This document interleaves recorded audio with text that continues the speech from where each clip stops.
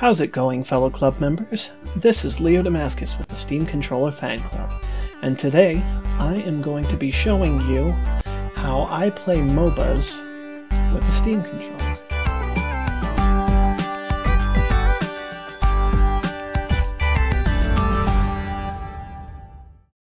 Before getting into the meat of this video, I want to address why I'm using Heroes of the Storm rather than Dota 2.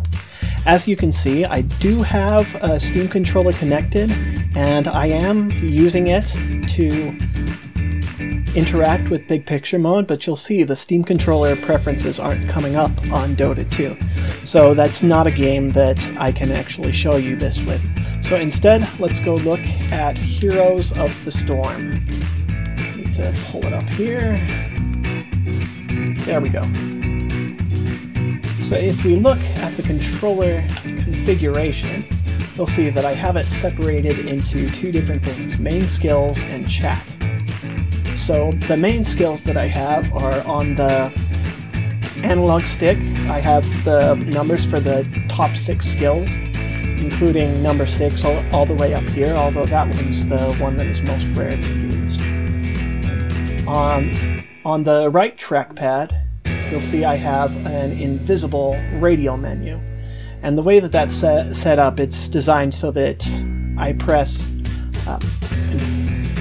Q on this side, W, E, R.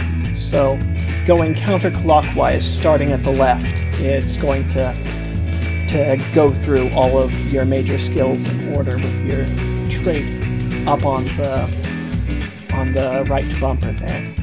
And it does work just as well if you use the directional pad.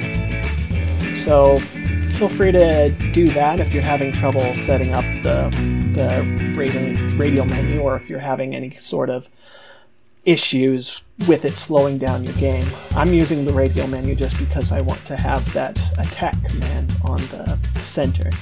But for the most part, what you're going to be doing is depending on the mouse attached to the gyro. I have it set to right pad touch so that only when you're trying to enable a command is the mouse going to be moved. And that's pretty much the basics of it. I of course have the camera controls set to the touchpad so that I can move around the map easily enough. Getting onto your mounts and warping back to base on Y and B, since those are the ones that are closest to the right touchpad, it helps you access those skills quickly in a pinch to put them there as opposed to either of the other ones. And of course I can ping anywhere on the map by pressing the A button once I get the mouse there. And the chat is also important since it is a team game. I have a couple of emotes in here, but also yes or no to answer questions, call for help or healing, as well as information on the analog stick for whether you want to push or go to a lane so that you can decide more quickly with your teammates who gets spread into what. And that's the basics of it. Let's go ahead and open Heroes of the Storm and I'll show you how well it works. So if you can see what's going on here, I am controlling the mouse entirely with the gyro. It responds to my subtle wrist movements when I'm holding down on the right touchpad, but I can also recenter it by pulling my hand off in order to get a whole range of movement. So what that's going to be more important for is the twitchy moments in-game.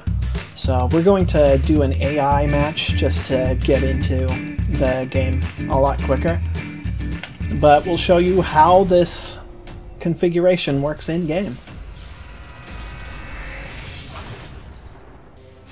Alright, so now we're in the game. First thing you'll notice is that I have the right click set to click quickly so that I can get a visual representation of where we're going, and I can do a little dance just by pressing X and Y at the same time.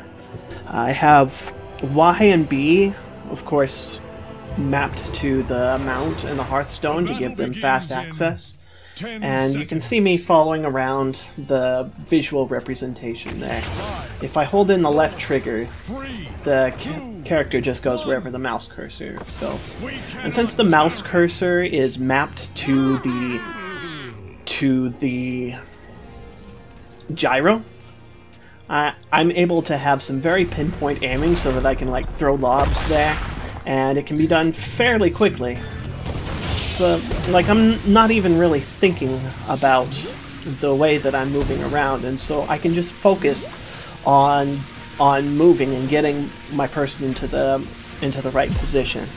Another benefit of this control scheme is that because I have the camera mapped to the left trackpad and the mouse cursor mapped to the gyro, as well as the attacks to my right thumb, I'm able to access all three at once, moving the camera around with full access to the mouse cursor on the screen and with full access to the commands, which is something that I personally find kind of difficult with the keyboard and mouse.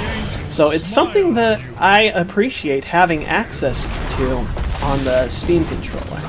Now, this is a bit of a post-commentary. My first recording actually messed up, and so I just recorded a session against beginner bots to allow myself to slow down so that I could show you a bit better than the Lost Veteran bot one, how exactly I can move the controls around.